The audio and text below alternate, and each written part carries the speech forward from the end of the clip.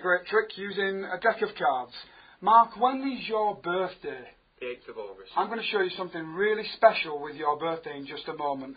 Everybody's got a birthday card. It's lucky for them. People don't know it, but I swear it's true. Andy, when's your birthday? The 7th of January. Oh, that's the 2 of spades. No, really it is. I'll show you what I mean. Inside here, I've got a card with your birthday on before I even asked you. Would that be good? That'd be brilliant. Okay, inside here is a calendar with everybody's, but you don't like the trick, do you? Yeah. Look, sorry, when was your birthday? 8th of August. Here's how you get your lucky card. You just add up the day and the month. That's, oh, you're 8 and 8.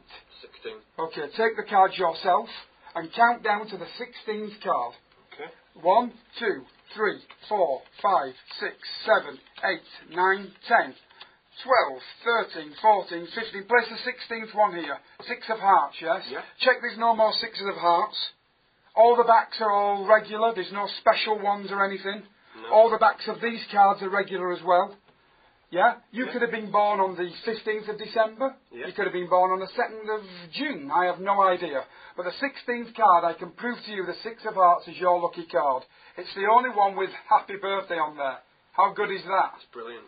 Can you remember when I told you I had a special surprise and you thought I was kidding? Yeah. I wouldn't lie to you, because inside here is a 6 of hearts.